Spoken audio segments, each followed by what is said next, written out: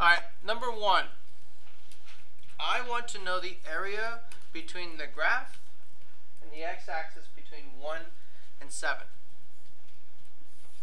So whatever that is, that's my answer. Okay? What I would probably do is look at shapes that are identifiable. And it looks like there's a lot that you could do. You could do 1, 2, 3 trapezoids in a rectangle. Can you do the rectangle because it's from 1 to 7? So would that be just like a flat line? Oh, yeah. So this is what I see when I look at it. Some people would probably see this flat line because all you're doing is finding the area, right? Some people would see what Jacob said, a big, huge rectangle. That's fine too. So the rectangle, the triangle, and then another triangle. That'll work. And then just add them up. 1/2 times base times height for the triangles, base times height for the rectangles, and so on and so forth. Part B. Alright, part B. Thank you for bringing this up. The average value of a function is this. Okay, here we go. If you had 4 grades in my grade book right now, and I told you to find the average of all of them, what would you do? You add them up and you divide by 4. You divide by how many do you have? Do you understand? This right here, the area that you see right now that we got from part A, I'm trying to average that area. So when you're finding the average value of f, okay, the f function is what you're integrating. That's step 1. Okay? And it's from 1 to 7.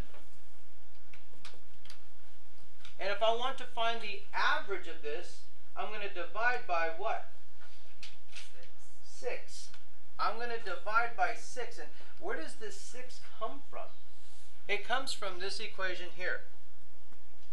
1 over b minus a. So this is a to b. This is the average value of a function right here. Okay?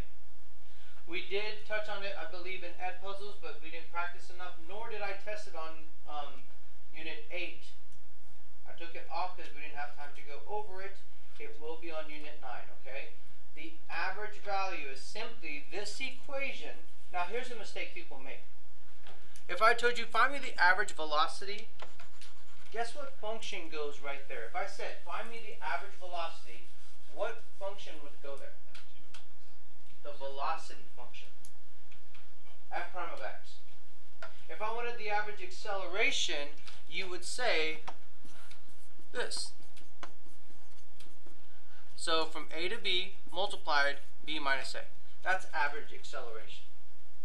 So when it asks the average value of f, the f function goes in there.